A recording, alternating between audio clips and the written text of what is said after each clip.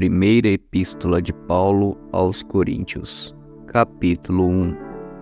Paulo, chamado pela vontade de Deus para ser apóstolo de Cristo Jesus, e o irmão Sóstenes, a igreja de Deus que está em Corinto, aos santificados em Cristo Jesus, chamados para ser santos, com todos os que em todos os lugares invocam o nome de nosso Senhor Jesus Cristo, Senhor deles e nosso. Que a graça e a paz de Deus, nosso Pai, e do Senhor Jesus Cristo estejam com vocês. Sempre dou graças ao meu Deus por vocês, por causa da graça de Deus que foi dada a vocês em Cristo Jesus.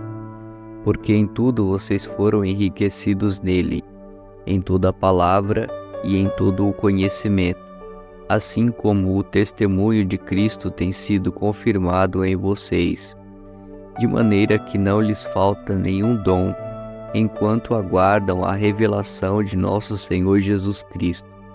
Ele também os confirmará até o fim, para que vocês sejam irrepreensíveis no dia de nosso Senhor Jesus Cristo.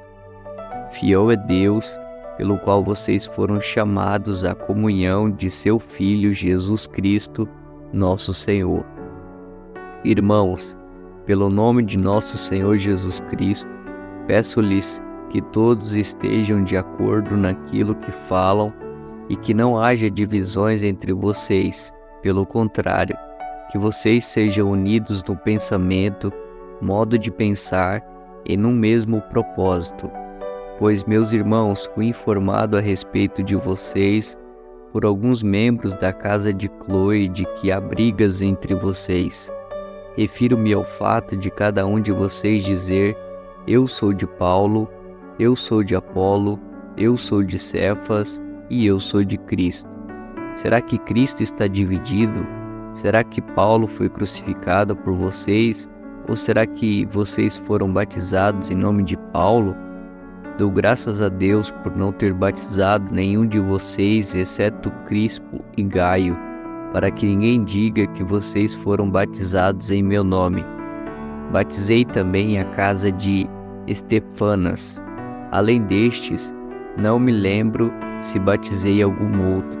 Afinal, Cristo não me enviou para batizar, mas para pregar o Evangelho, não com sabedoria de palavra, para que não se anule a cruz de Cristo. Certamente a palavra da cruz é loucura para os que se perdem, mas para nós que somos salvos, ela é poder de Deus, pois está escrito: destruirei a sabedoria dos sábios e aniquilarei a inteligência dos inteligentes. Onde está o sábio? Onde está o escriba? Onde está o questionador deste mundo? Não é fato que Deus tornou louca a sabedoria deste mundo? Visto que na sabedoria de Deus o mundo não o conheceu por sua própria sabedoria, Deus achou por bem salvar os que creem por meio da loucura da pregação. Porque os judeus pedem sinais e os gregos buscam sabedoria, mas nós pregamos o Cristo crucificado, escândalo para os judeus, loucura para os gentios, mas para os que foram chamados, tanto judeus como gregos, Cristo é o poder de Deus e a sabedoria de Deus, porque a loucura de Deus é mais sábia do que a sabedoria humana, e a fraqueza de Deus é mais forte do que a força humana. Irmãos, considerem a vocação de vocês. Não foram chamados muitos sábios segundo a carne, nem muitos poderosos, nem muitos de nobre nascimento. Pelo contrário, Deus escolheu as coisas loucas do mundo para envergonhar os sábios, escolheu as coisas fracas do mundo para envergonhar as fortes, e Deus escolheu as coisas humildes do mundo e as desprezadas e aquelas que não são, para reduzir a nada as que são, a fim de que ninguém se glorie na presença de Deus. Mas vocês são dele, em Cristo Jesus, o qual se tornou para nós, da parte de Deus, sabedoria, justiça santificação e redenção, para que, como está escrito, aquele que se gloria, glorie-se no Senhor. Capítulo 2. Irmãos, quando estive com vocês anunciando-lhes o mistério de Deus, não o fiz com ostentação de linguagem ou de sabedoria, porque decidi nada saber entre vocês, a não ser Jesus Cristo e este crucificado. E foi em fraqueza, temor e grande tremor que eu estive entre vocês. A minha palavra e a minha pregação não consistiram em linguagem persuasiva de sabedoria, mas em demonstração do Espírito e de poder, para que a fé que vocês têm não se apoiasse em sabedoria humana, mas no poder de Deus. No entanto, transmitimos sabedoria entre os que são maduros, não, porém, a sabedoria deste mundo, nem a dos poderosos desta época, que são reduzidos a nada. Pelo contrário, transmitimos a sabedoria de Deus em mistério, a sabedoria que estava oculta e que Deus predeterminou desde a eternidade para a nossa glória. Nenhum dos poderosos deste mundo conheceu essa sabedoria, porque se a tivesse conhecido, jamais teriam crucificado o Senhor da glória. Mas como está escrito, nem olhos viram, nem ouvidos ouviram, nem jamais penetrou em coração humano o que Deus tem preparado para aqueles que o amam. Deus, porém, revelou isso a nós por meio do Espírito, porque o Espírito sonda todas as coisas, até mesmo as profundezas de Deus. Pois quem conhece as coisas do ser humano, a não ser o próprio espírito humano que nele está? Assim ninguém conhece as coisas de Deus, a não ser o Espírito de Deus. E nós não temos recebido o Espírito do mundo, e sim o Espírito que vem de Deus, para que conheçamos o que por Deus nos foi dado gratuitamente. Disto também falamos, não em palavras ensinadas pela sabedoria humana, mas ensinadas pelo Espírito, conferindo coisas espirituais com espirituais.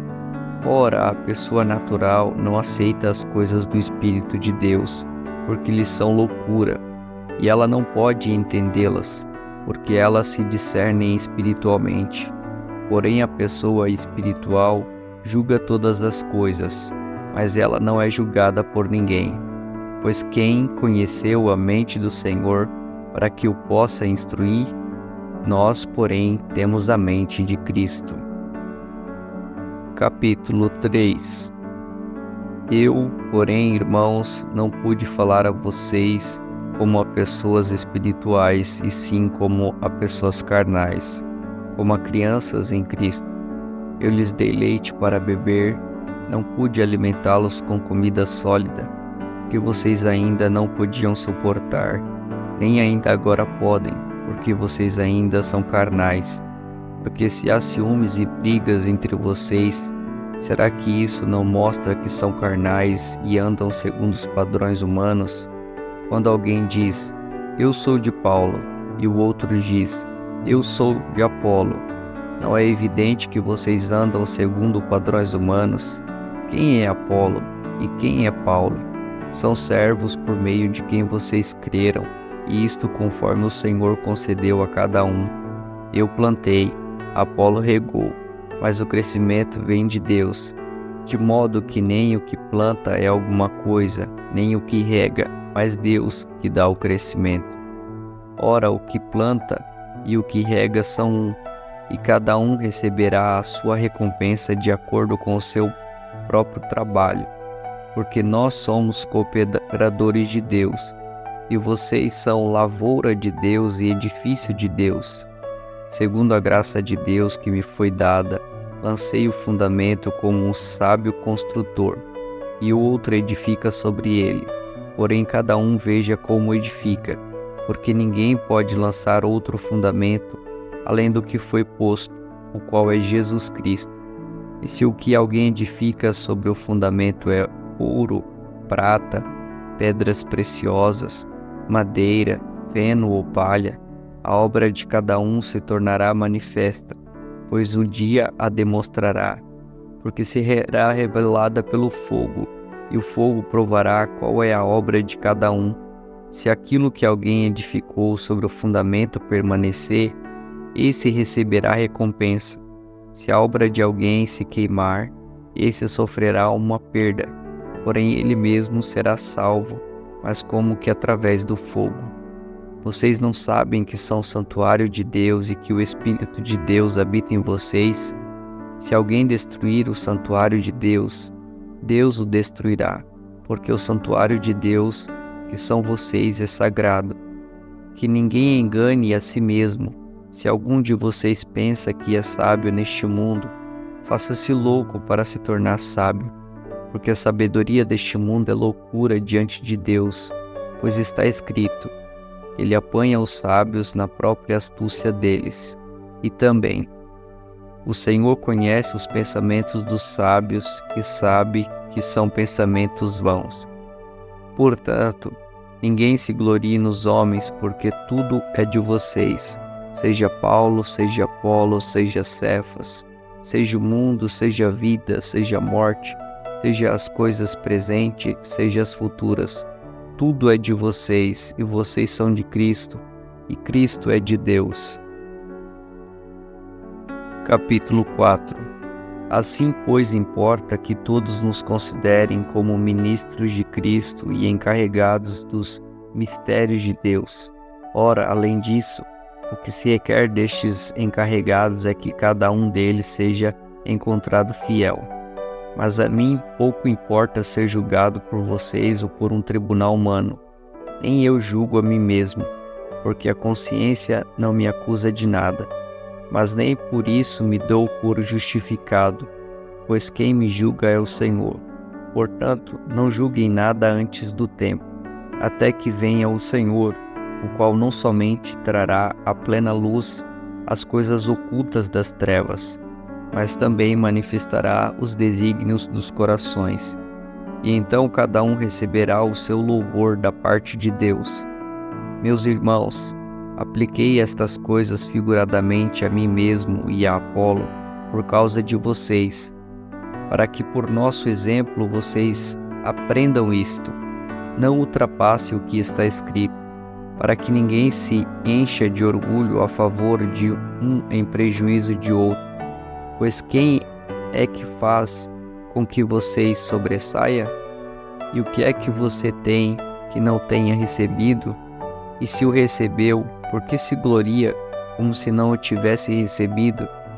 Vocês já estão fartos, já são ricos, chegaram a reinar sem nós. Sim, quem dera que fôssemos reis, para que também nós viéssemos a reinar com vocês.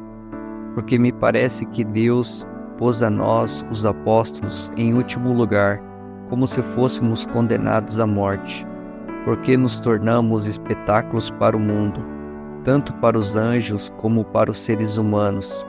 Nós somos loucos por causa de Cristo, e vocês são sábios em Cristo.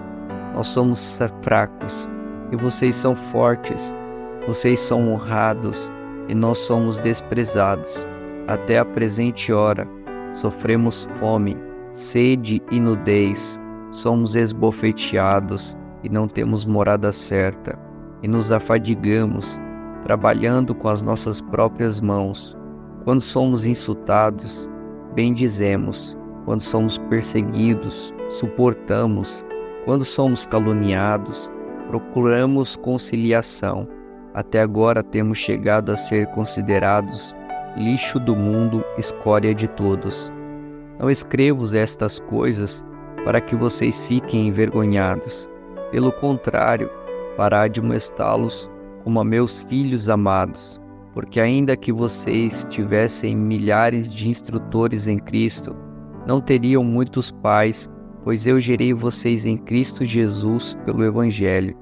Portanto, eu peço a vocês que sejam meus imitadores. Por esta causa, eu enviei até vocês Timóteo, que é meu filho amado e fiel no Senhor, o qual fará com que vocês se lembrem dos meus caminhos em Cristo Jesus, como por toda parte ensino em cada igreja. Alguns de vocês se encheram de orgulho, como se eu não fosse mais visitá-los. Mas em breve, se o Senhor quiser, irei visitá-los, e então conhecerei não a palavra, mas o poder desses orgulhosos. Porque o reino de Deus consiste não em palavras, mas em poder. O que vocês preferem? Que eu vá até aí com um chicote ou com amor e espírito de mansidão? Capítulo 5. Ouve-se por aí que entre vocês existe imoralidade, e imoralidade tal como não existe nem mesmo entre os gentios, isto é, que alguém se atreva a possuir a mulher de seu próprio pai. E vocês andam cheios de orgulho, quando deveriam ter lamentado e tirado do meio de vocês quem fez uma coisa dessas. Eu, na verdade, ainda que fisicamente ausente, mas presente em espírito, já sentenciei, como se tivesse presente, o autor de tal infâmia.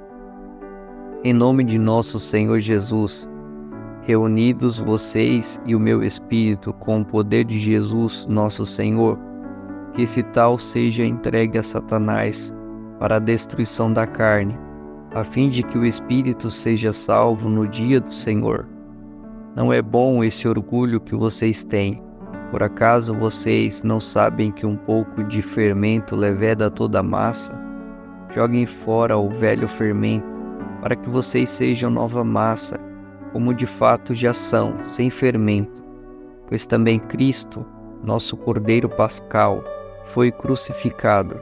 Por isso celebremos a festa não com o velho fermento, nem com o fermento do mal e da maldade, mas com o pão sem fermento, o pão da sinceridade e da verdade. Noutra carta já escrevi a vocês que não se associassem com os impuros. Refiro-me com isso não propriamente aos impuros deste mundo, aos avarentos, ladrões ou idólatras, pois neste caso vocês teriam de sair do mundo. Mas agora escrevo a vocês que não se associe com alguém que dizem-se irmão, for devasso, avarento, idólatra, maldizente, bêbado ou ladrão, nem mesmo comam com alguém assim, pois com que direito haveria eu de julgar os de fora? Mas será que vocês não devem julgar os de dentro? Os de fora esse Deus julgará.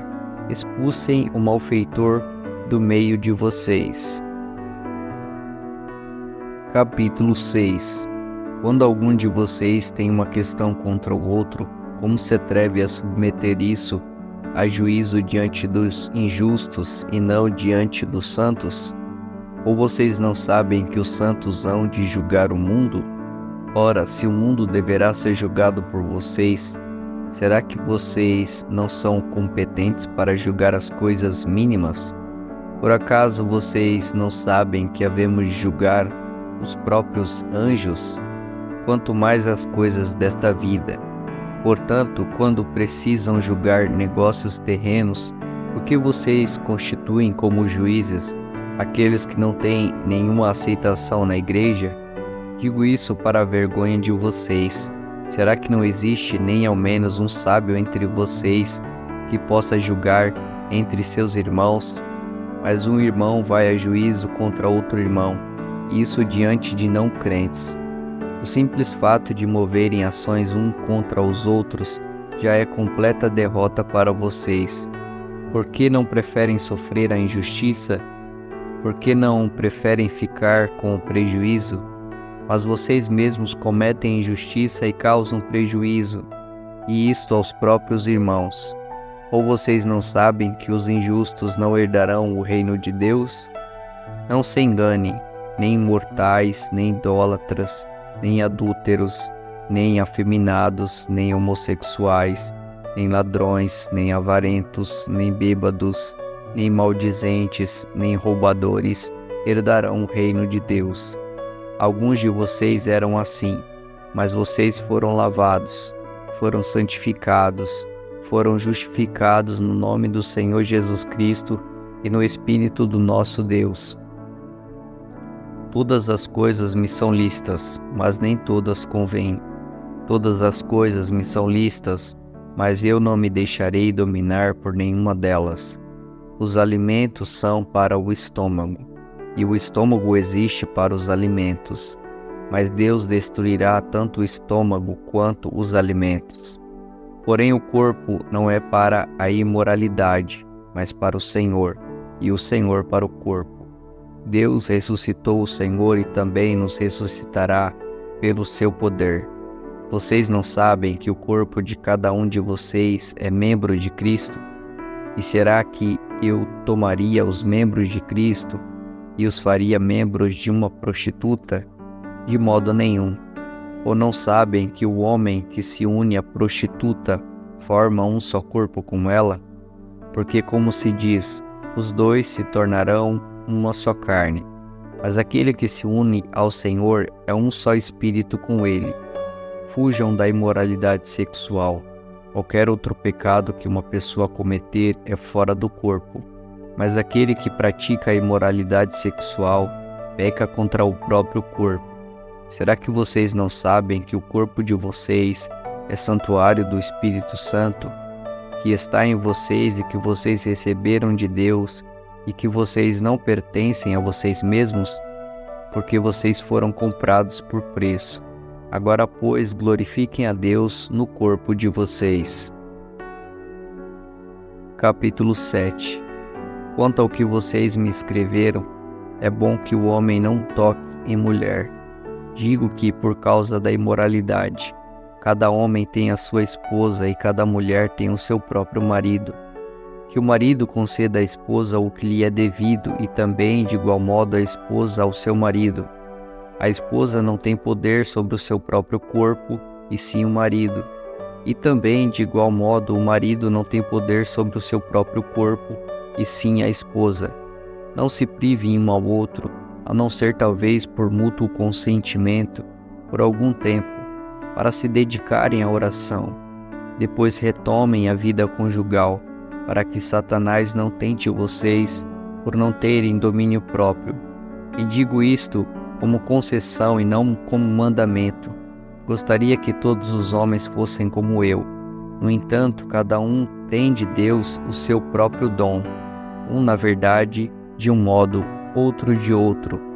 E aos solteiros e às viúvas digo que lhes seria bom se permanecessem no estado em que também eu vivo.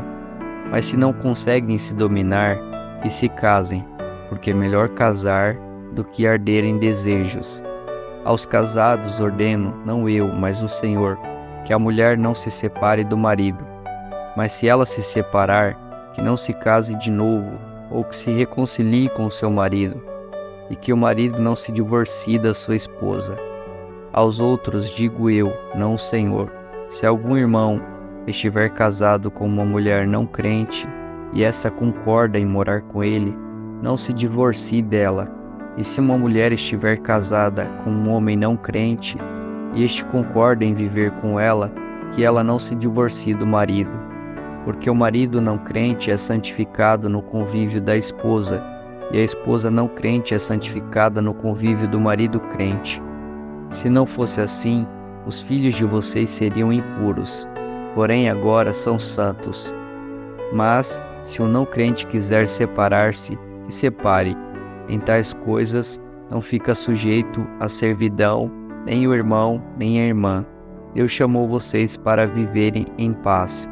Pois você, ó mulher, como sabe se salvará o seu marido? Ou você, ó marido, como sabe se salvará a sua mulher?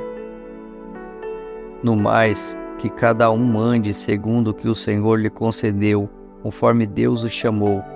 É isso que ordeno em todas as igrejas. Foi alguém chamado estando circunciso? Não desfaça a circuncisão. Foi alguém chamado estando incircunciso? Não se faça circuncidar. A circuncisão em si não é nada. A incircuncisão também nada é. Mas o que vale é guardar os mandamentos de Deus. Cada um permaneça na vocação em que foi chamado. Você foi chamado sendo escravo? Não se preocupe com isso. Mas se você ainda pode tornar-se livre, aproveite a oportunidade. Pois quem foi chamado no Senhor, sendo escravo, é liberto que pertence ao Senhor. Do mesmo modo, quem foi chamado sendo livre é escravo de Cristo. Vocês foram comprados por preço. Não se tornem escravo de homens. Irmãos, cada um permaneça diante de Deus na condição em que foi chamado. Com respeito às virgens, não tenho mandamento do Senhor, mas dou a minha opinião como alguém que recebeu do Senhor a misericórdia de ser fiel. Por causa da angustiosa situação presente, penso ser bom para o homem permanecer assim como está. Você tem esposa? Não procure separar-se. Você está solteiro? Não procure esposa. Mas se você casar, não estará pecando. E também se a virgem se casar, não estará pecando.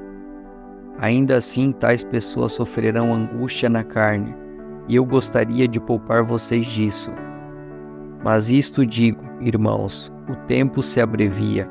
Por isso, de agora em diante, não só os casados sejam como se não fossem casados, mas também os que choram como se não chorassem, os que se alegram como se não se alegrassem, os que compram como se nada possuíssem, e os que se utilizam deste mundo como se não fizessem uso dele, porque a aparência deste mundo passa.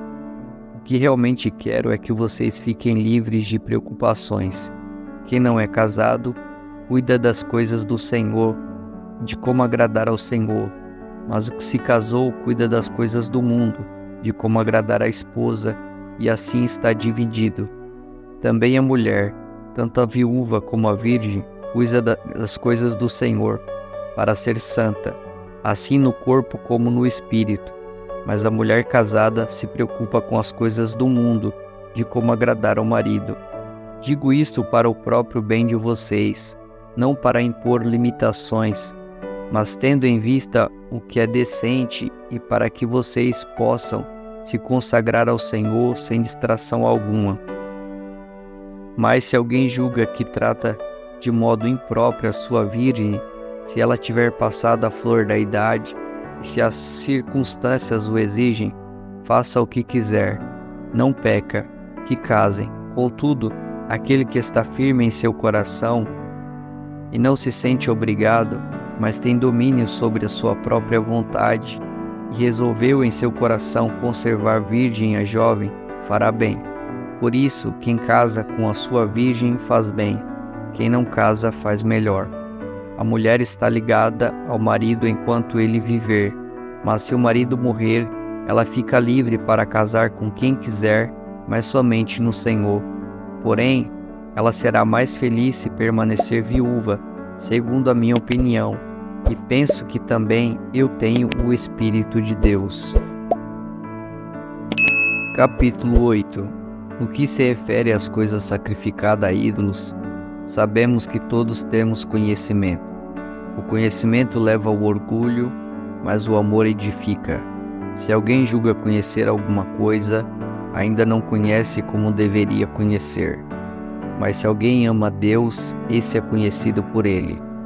Quanto a comer alimentos sacrificados a ídolos, sabemos que o ídolo, por si mesmo, nada é no mundo, e que não há senão um só Deus. Porque ainda que existam alguns que são chamados de deuses, quer no céu ou sobre a terra, como há muitos deuses e muitos senhores, para nós, porém, há um só Deus, o Pai, de quem são todas as coisas e para quem existimos, e um só Senhor, Jesus Cristo, por meio de quem todas as coisas existem e por meio de quem também nós existimos.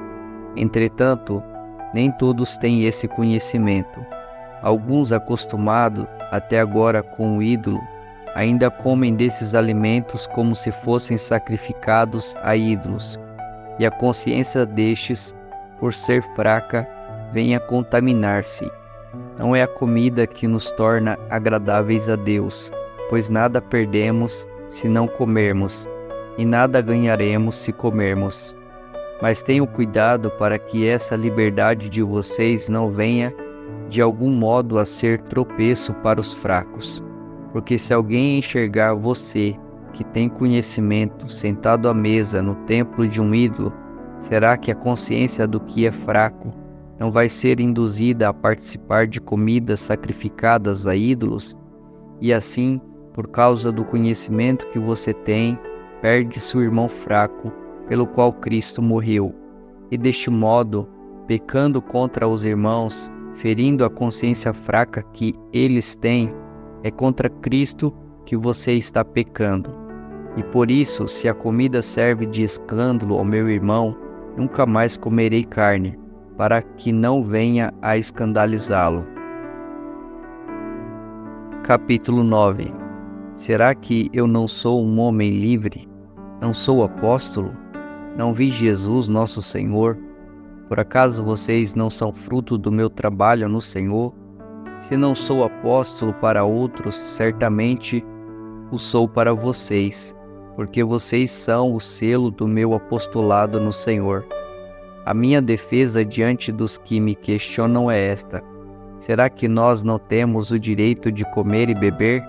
Será que não temos o direito de levar conosco uma esposa crente, como fazem os demais apóstolos, os irmãos do Senhor e Cefas? Ou será que somente eu e Barnabé temos de trabalhar para viver? Quem que vai à guerra às suas próprias custas? Quem planta uma vinha e não come do seu fruto? Ou quem apacenta um rebanho e não se alimenta do leite do rebanho? Será que eu digo isso apenas como um homem? Não é verdade que a lei também o diz? Porque na lei de Moisés está escrito: não amarre a boca do boi quando ele pisa o trigo. Por acaso Deus está preocupado com bois? Será que não é certamente por nossa causa que Ele está dizendo isso? É claro que é por nossa causa que isso está escrito, pois quem lavra deve fazê-lo com uma esperança, e o que colhe deve fazê-lo na esperança de receber a parte que lhe é devida. Se nós semeamos entre vocês as coisas espirituais, será muito recolhermos de vocês bens materiais? Se outros participam desse direito sobre vocês, não o temos nós em maior medida? Entretanto, não fizemos uso desse direito. Pelo contrário, suportamos tudo, para não criarmos qualquer obstáculo ao Evangelho de Cristo. Vocês não sabem que os que prestam serviços sagrados se alimentam do próprio templo e que os que o servem ao altar participam do que é oferecido sobre o altar? Assim também o Senhor ordenou aos que pregam o Evangelho que vivam do Evangelho. Eu, porém, não tenho feito uso de nenhuma destas coisas e não escrevo isso para que assim se faça comigo. Preferiria morrer a deixar que alguém me tire esta glória. Se anuncio o Evangelho, não tenho de que me gloriar, pois sobre mim pesa essa obrigação, porque ai de mim se não pregar o Evangelho. Se o faço de livre vontade, tenho recompensa, mas se o faço por obrigação, é porque uma responsabilidade me foi confiada. Nesse caso, qual é a minha recompensa? É que, anunciando o Evangelho, eu o apresente de graça, para não me valer do direito que ele me dá. Porque, sendo livre de todos, fiz-me escravo de todos, a fim de ganhar o maior número possível. Para com os judeus, fiz-me como judeu, a fim de ganhar os judeus. Para os que vivem sob o regime da lei, como se eu mesmo assim vivesse, para ganhar os que vivem debaixo da lei, embora eu não esteja debaixo da lei. Ao sem lei, como se eu mesmo o fosse, não estando sem lei para com Deus, mas debaixo da lei de Cristo, para ganhar os que vivem fora do regime da lei. Fiz-me fraco para com os fracos, a fim de ganhar os fracos. Fiz-me tudo para com todos, a fim de, por todos os modos, salvar alguns. Tudo faço por causa do Evangelho, para ser também participante dele. Vocês não sabem que os que correm no estádio, todos na verdade correm, mas um só leva o prêmio? Corram de tal maneira que ganhem o prêmio. Todo atleta em tudo se domina, aqueles para alcançar uma coroa corruptível, nós, porém, a incorruptível.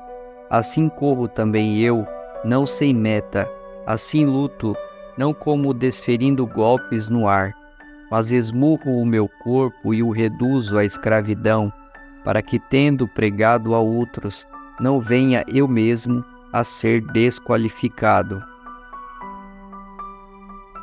Capítulo 10. Ora, irmãos, não quero que vocês ignorem que os nossos pais estiveram todos sob a nuvem, e todos passaram pelo mar, e todos em Moisés foram batizados, tanto na nuvem como no mar. Todos eles comeram do mesmo alimento espiritual e beberam da mesma bebida espiritual, porque bebiam de uma pedra espiritual que os seguia, e a pedra era Cristo. Mas Deus não se agradou da maioria deles, razão pela qual ficaram prostrados no deserto. Ora, estas coisas se tornaram exemplos para nós, a fim de que não cobicemos as coisas más, como eles cobiçaram. Não sejam idólatras, como alguns deles foram, conforme está escrito: o povo assentou-se para comer e beber, e levantou-se para se divertir. E não pratiquemos imoralidade, como alguns deles o fizeram e caíram mortos. Num só dia, 23.000. Não ponhamos Cristo à prova, como alguns deles fizeram e foram mortos pelas serpentes. Não fique murmurando, como alguns deles murmuraram e foram destruídos pelo exterminador. Estas coisas aconteceram com eles para servir de exemplo e foram escritas como advertência a nós, para quem o fim dos tempos tem chegado. Por isso, aquele que pensa estar em pé, veja que não caia. Não sobreveio a vocês nenhuma tentação que não fosse humana, mas Deus é fiel e não permitirá que vocês sejam tentados além do que podem suportar. Pelo contrário, juntamente com a tentação proverá o livramento, para que vocês a possam suportar. Portanto, meus amados, fujam da idolatria. Falo como a pessoas sábias. Julguem vocês mesmos o que digo. Não é fato que o cálice da bênção que abençoamos é a comunhão do sangue de Cristo? E não é fato que o pão que participamos é a comunhão do corpo de Cristo? Porque nós, embora muitos, somos unicamente um pão, um só corpo, porque todos participamos do único pão. Considerem o Israel segundo a carne. Não é verdade que aqueles que se alimentam do sacrifício são participantes do altar? O que quero dizer com isto? Que o que é sacrificado ao ídolo é alguma coisa? Ou que o próprio ídolo tem algum valor? Não. Digo que as coisas que eles sacrificam são sacrificadas a demônios e não a Deus. E eu não quero que vocês estejam em comunhão com os demônios. Vocês não podem beber o cálice do Senhor e o cálice dos demônios. Não podem ser participantes da mesa do Senhor e da mesa dos demônios. Ou provocaremos ciúmes no Senhor? Somos por acaso mais fortes do que Ele? Todas as coisas são lícitas, mas nem todas convêm. Todas as coisas são lícitas, mas nem todas edificam. Ninguém busque o seu próprio interesse, e sim o do seu próximo. Como de tudo o que se vende no mercado, sem questionamento algum por motivo de consciência. Porque do Senhor é a terra e a sua plenitude. Se alguém que não é crente convidá-lo para comer, e vocês quiserem ir, comam de tudo o que for posto diante de vocês, sem questionamento algum por motivo de consciência. Porém, se alguém disser a vocês: isto é coisa sacrificada a ídolo, não comam, por causa daquele que deu a informação, e por motivo de consciência.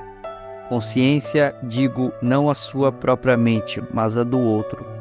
Pois, porque a minha liberdade deve ser julgada pela consciência de outra pessoa? Se eu participo com gratidão, por que sou criticado por causa daquilo por que dou graças? Portanto, se vocês comem ou bebem, fazem qualquer outra coisa, façam tudo para a glória de Deus. Não se torne motivo de tropeço nem para judeus, nem para gentios, nem para a igreja de Deus. Assim como também eu procuro em tudo ser agradável a todos, não buscando o meu próprio interesse, mas o de muitos, para que sejam salvos. Capítulo 11. Sejam meus imitadores, como também eu sou imitador de Cristo. Eu os elogio porque em tudo vocês se lembram de mim e retêm as tradições assim como eu as transmiti a vocês. Quero, porém, que saibam que Cristo é o cabeça de todo homem, e o homem é o cabeça da mulher, e Deus é o cabeça de Cristo. Todo homem que ora ou profetiza com a cabeça coberta, desonra a sua própria cabeça. Toda mulher, porém, que ora ou profetiza com a cabeça descoberta, desonra a sua própria cabeça, porque é como se a tivesse rapado. Portanto, se a mulher não cobre a cabeça, nesse caso, que rape o cabelo. Mas se é vergonhoso para a mulher cortar, rente ou rapar o cabelo, que ela cubra a cabeça. Porque o homem não deve cobrir a cabeça, por ser ele imagem e glória de Deus, mas a mulher é glória do homem. Porque o homem não foi feito da mulher, mas a mulher foi feita do homem.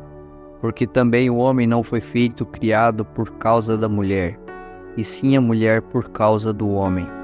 Portanto, por causa dos anjos, a mulher deve trazer um sinal de autoridade na cabeça. No Senhor, todavia, nem a mulher é independente do homem, nem o homem é independente da mulher. Porque assim como a mulher foi feita do homem, assim também o homem nasce da mulher, e tudo vem de Deus. Julguem entre vocês mesmos. É próprio que a mulher ore a Deus com a cabeça descoberta? Ou a própria natureza não lhes ensina que é desonroso para o homem usar o cabelo comprido? E que, tratando-se da mulher, é para ela uma glória? Pois o cabelo lhe foi dado em lugar de véu. Mas se alguém quiser discutir essa questão, saiba que nós não temos tal costume, nem as igrejas de Deus. Mas nisto que agora prescrevo, não posso elogiá-los porque vocês se reúnem não para melhor, e sim para pior.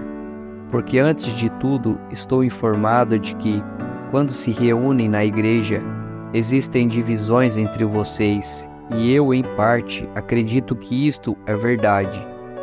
E é até necessário que haja partidos entre vocês, para que também os aprovados se tornem conhecidos entre vocês.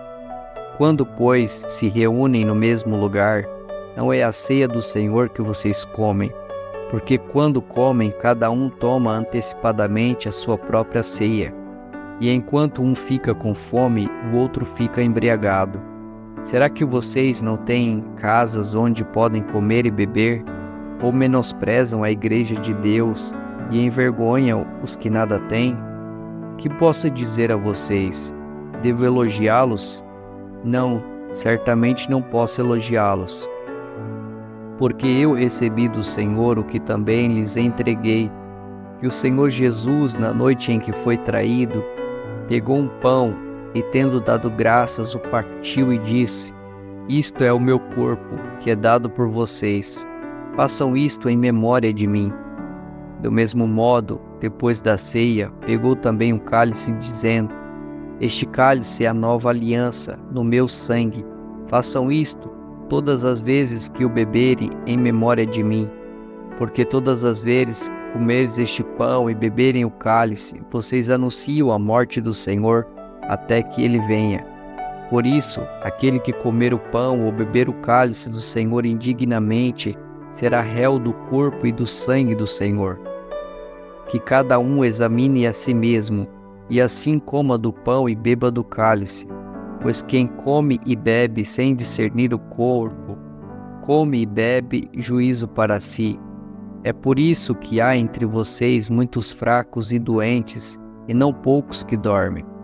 Porque se julgássemos a nós mesmos, não seríamos julgados, mas quando julgados somos disciplinados pelo Senhor, para não sermos condenados com o mundo.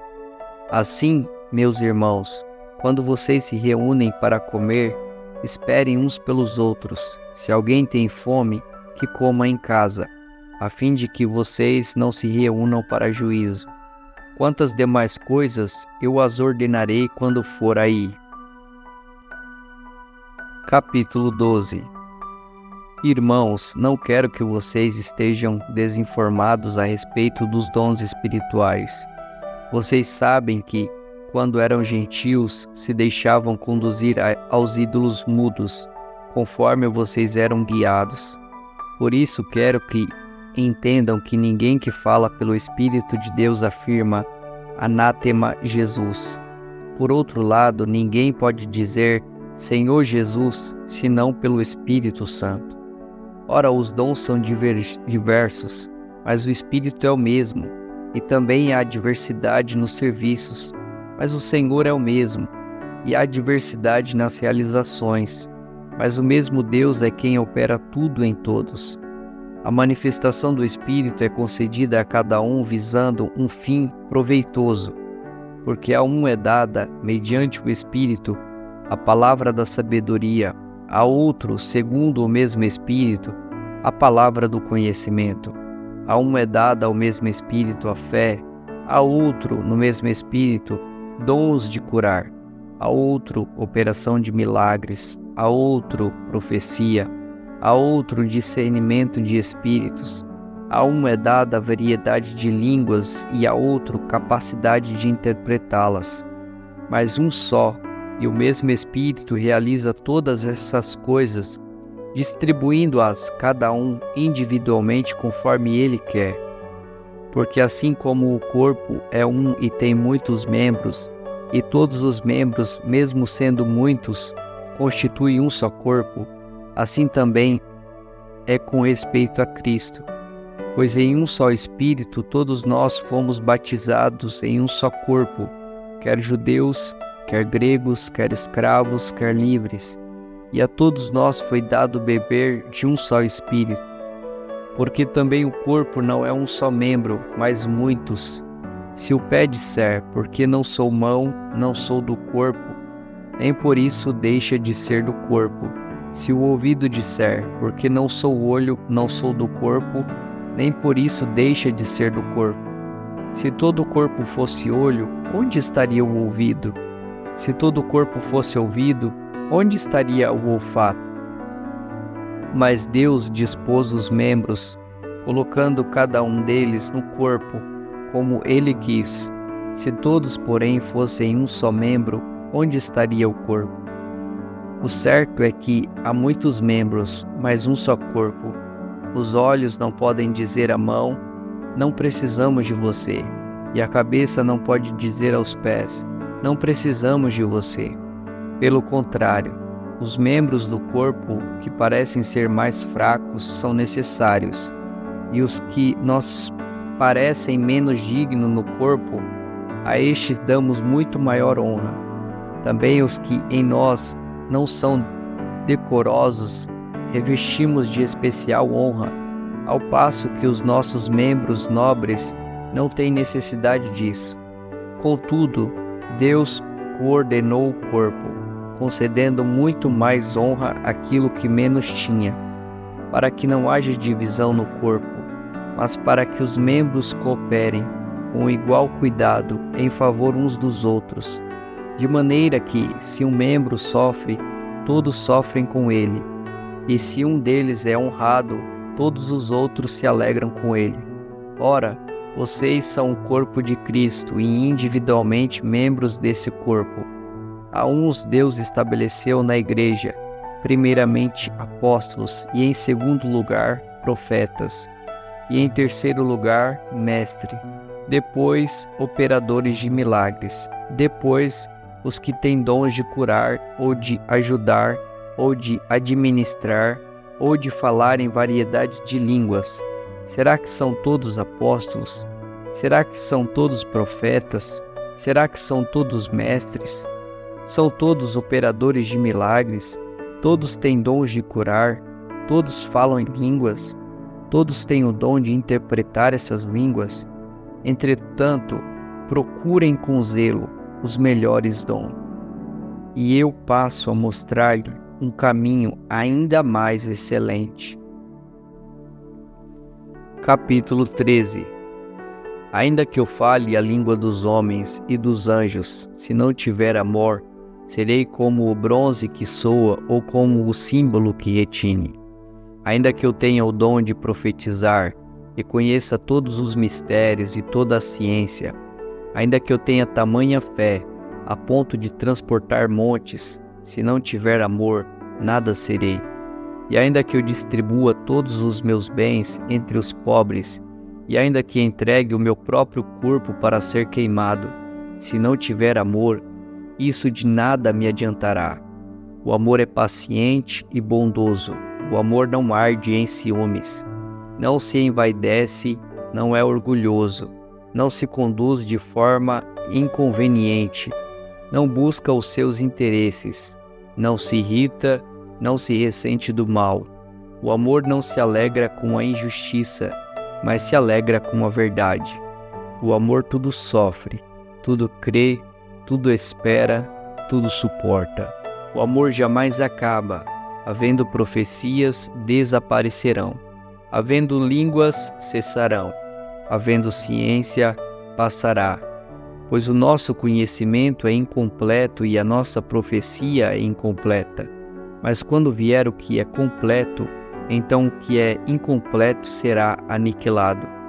Quando eu era menino, falava como menino, sentia como menino, pensava como menino.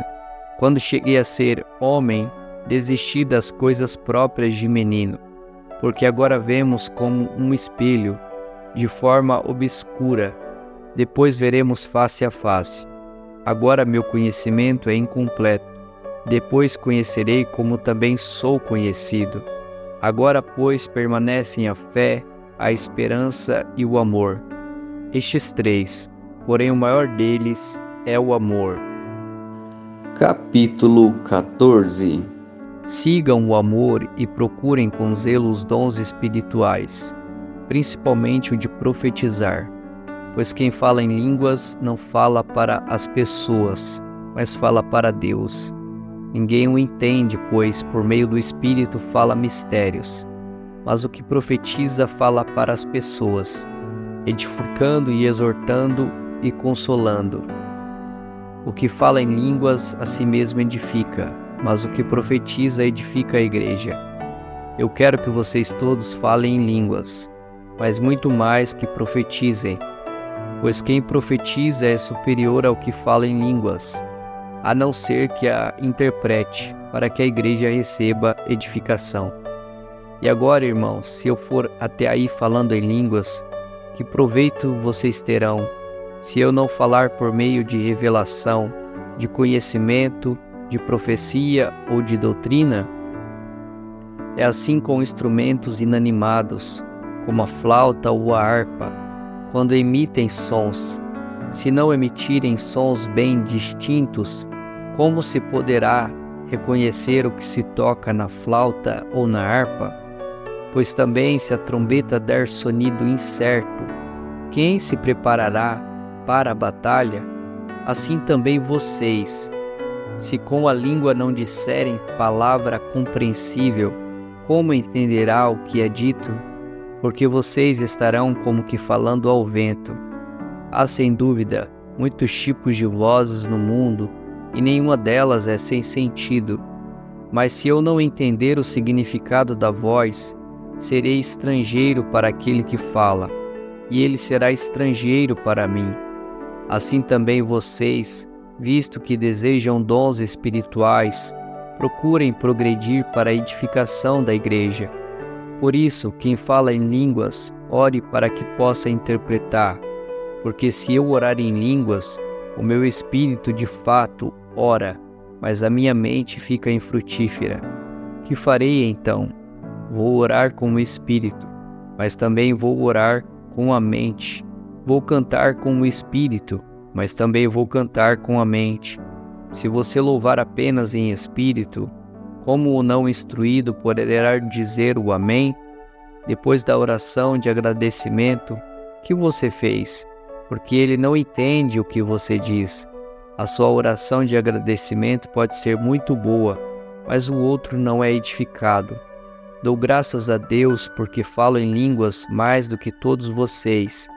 Contudo, na igreja prefiro falar 5 palavras com meu entendimento para instruir os outros do que falar 10.000 palavras em línguas.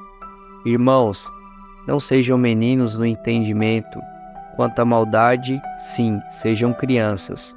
Mas quanto ao entendimento, sejam pessoas maduras.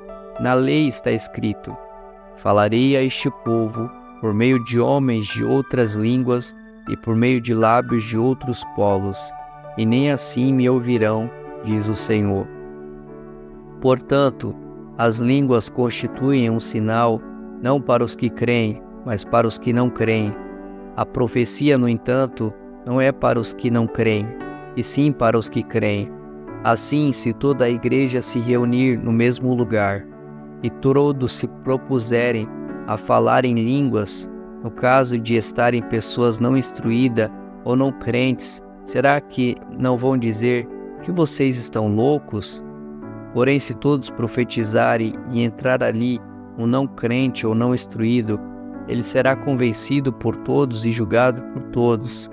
Os segredos que ele tem no coração se tornarão manifestos, e assim, prostrando-se com o rosto em terra, adorará a Deus, testemunhando que Deus está, de fato, no meio de vocês. Que fazer então, irmãos? Quando vocês se reúnem, um tem salmo, outro tem um ensino, este traz uma revelação, aquele fala em línguas e ainda outros fazem a interpretação. Que tudo seja feito para edificação. No caso de alguém falar em línguas, que não sejam mais do que 2 ou, quando muito, 3, e isto sucessivamente, e haja alguém que interprete. Mas não havendo quem interprete, fique calado na igreja, falando consigo mesmo e com Deus. Tratando-se de profetas, falem apenas 2 ou 3, e os outros julguem. Se porém vier uma revelação a alguém que esteja sentado, cale-se o primeiro, porque todos poderão profetizar, um após o outro, para que todos aprendam e sejam consolados. Os espíritos dos profetas estão sujeitos aos próprios profetas, porque Deus não é Deus de confusão, e sim de paz, como em todas as igrejas dos santos. Que as mulheres se conservem caladas nas igrejas, porque não lhes é permitido falar, mas estejam submissas, como também a lei o determina.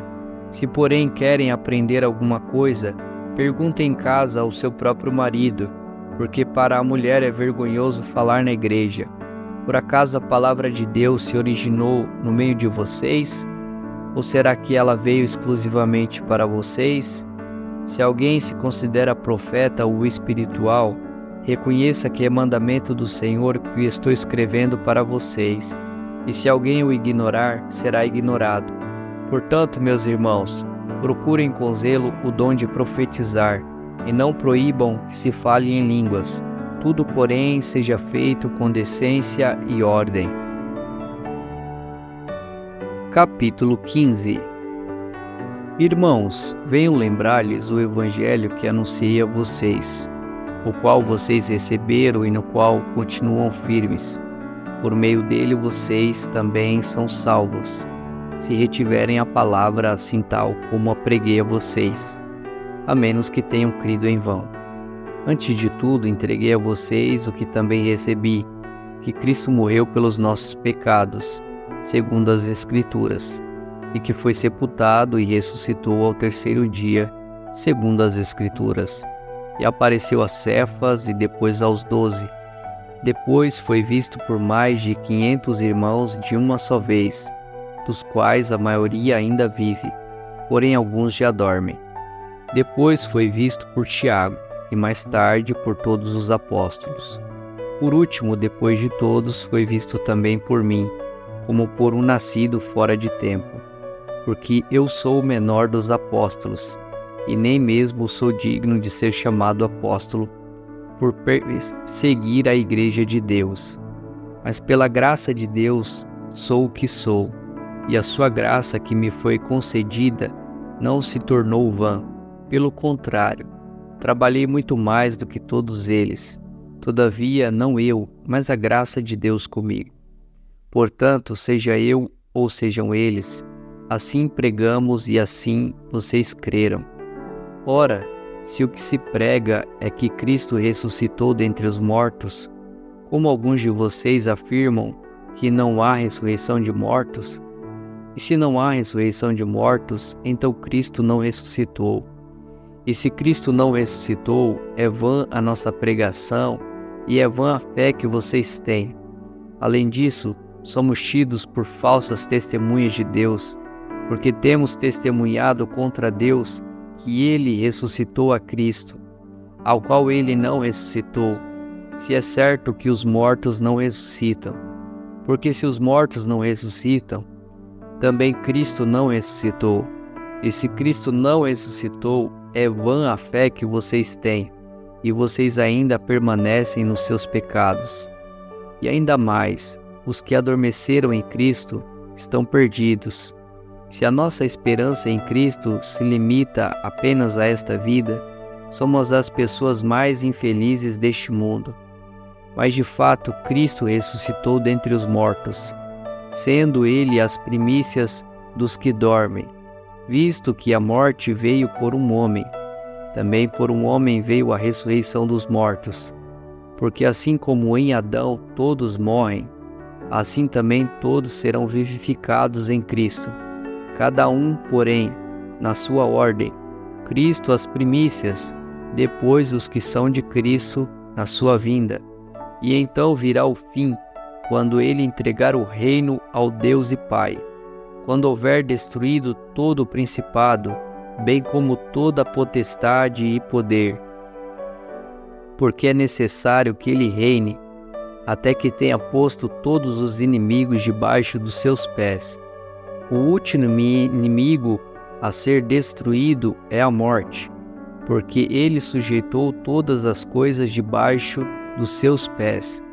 E quando diz que todas as coisas lhe estão sujeitas, certamente exclui aquele que tudo lhe sujeitou.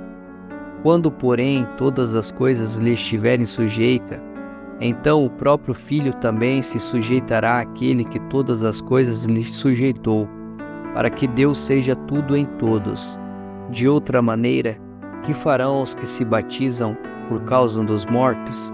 Se de fato os mortos não ressuscitam, por que se batizam por causa deles? E por que também nós nos expomos a perigos a toda hora? Dia após dia morro. Eu afirmo isso, irmãos, pelo orgulho que tenho de vocês em Cristo Jesus nosso Senhor. Se como homem lutei em Éfeso contra feras, qual foi o meu proveito? Se os mortos não ressuscitam, comamos e bebamos, porque amanhã morreremos. Não se enganem, as más companhias corrompem os bons costumes. Voltem à sobriedade, como convém, e não pequem, porque alguns ainda não têm conhecimento de Deus. Digo isto para a vergonha de vocês. Mas alguém dirá: como é que os mortos ressuscitam? E com que corpo virão? Insensato, o que você semeia não nasce, se primeiro não morrer. E quando semeia, você não semeia o corpo que há de ser, mas o simples grão, como de trigo ou de qualquer outra semente. Mas Deus lhe dá corpo como Ele quer dar, e a cada uma das sementes dá o seu corpo apropriado. Nem toda a carne é a mesma, porém uma é a carne dos seres humanos, outra a dos animais, outra a das aves, e outra a dos peixes. Também há corpos celestiais e corpos terrestres, e sem dúvida, uma é a glória dos celestiais, e outra a dos terrestres. Uma é a glória do sol, outra a glória da lua, e outra a das estrelas, porque até entre estrela e estrela há diferenças de glória. Pois assim também há a ressurreição dos mortos. Semeia-se o corpo na corrupção, ressuscita na incorrupção. Semeia-se em desonra, ressuscita em glória. Semeia-se em fraqueza, ressuscita-se em poder. Semeia-se corpo natural, ressuscita corpo espiritual. Se há corpo natural, há também corpo espiritual, pois assim está escrito: o primeiro homem, Adão, se tornou um ser vivente, mas o último Adão é espírito vivificante. O que vem primeiro não é o espiritual, e sim o natural. Depois vem o espiritual. O primeiro homem, formado do pó da terra, é terreno. O segundo homem é do céu. Como foi o homem terreno, assim também são os demais, que são feitos do pó da terra. E como é o homem celestial, assim também são os celestiais. E assim como trouxemos a imagem do homem terreno, traremos também a imagem do homem celestial. Com isto quero dizer, irmãos, que a carne e o sangue não podem herdar o reino de Deus, nem a corrupção herdar a incorrupção. Eis que vou lhes revelar um mistério. Nem todos dormiremos, mas todos seremos transformados. No momento, num abrir e fechar de olhos, ao ressoar da última trombeta, a trombeta soará, os mortos ressuscitarão incorruptíveis, e nós seremos transformados. Porque é necessário que este corpo corruptível se revista da incorruptibilidade, e que o corpo mortal se revista da imortalidade. E quando este corpo corruptível se revestir de incorruptibilidade, e o que é mortal se revestir de imortalidade, então se cumprirá a palavra que está escrita: tragada foi a morte pela vitória. Onde está a morte a sua vitória? Onde está a morte o seu aguilhão? O aguilhão da morte é o pecado, e a força do pecado, a lei. Graças a Deus que nos dá a vitória por meio de nosso Senhor Jesus Cristo.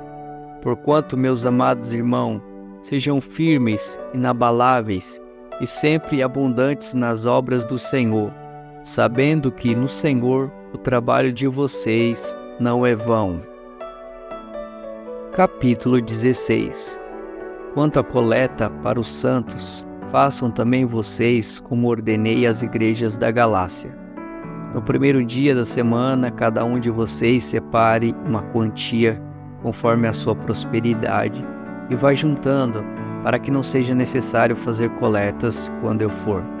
E quando eu tiver chegado, enviarei com cartas aqueles que vocês aprovarem, para que levem a oferta de vocês a Jerusalém. Se for conveniente que eu também vá, eles irão comigo. Irei visitar vocês por ocasião da minha passagem pela Macedônia, porque devo passar pela Macedônia. E bem pode ser que eu me demore ou mesmo passe um inverno com vocês, mas que vocês me encaminhem nas viagens que eu tenha de fazer, porque não quero agora ver vocês apenas de passagem, pois espero permanecer algum tempo com vocês, se o Senhor o permitir. Mas ficarei em Éfeso até o Pentecostes, porque uma porta grande e oportuna para o trabalho se abriu para mim, e há muitos adversários. E se Timóteo for, façam tudo para que não tenham nada a temer enquanto estiver entre vocês, porque trabalha na obra do Senhor, como também eu. Portanto, que ninguém o despreze. Ajudem-no a continuar a viagem em paz, para que venha até aqui, visto que o espero com os irmãos. Quanto ao irmão Apolo, muito lhe tenho recomendado que fosse visitar vocês em companhia dos irmãos, mas ele não quis de jeito nenhum ir agora. Irá, porém, quando tiver oportunidade. Fiquem alertas, permaneçam firmes na fé, mostrem coragem, sejam fortes, façam todas as coisas com amor. E agora, irmãos, eu peço a vocês o seguinte: os membros da casa de Estefanas são as primícias da Acaia, e eles se consagraram ao serviço dos santos. Portanto, sujeitem-se a pessoas como eles, bem como a todo aquele que é cooperador e obreiro. Alegro-me com a vinda de Estefanas, de Fortunato e de Acaico, porque eles supriram o que faltava da parte de vocês, porque trouxeram refrigério ao meu espírito e ao de vocês também. Deem o devido reconhecimento a homem como esses.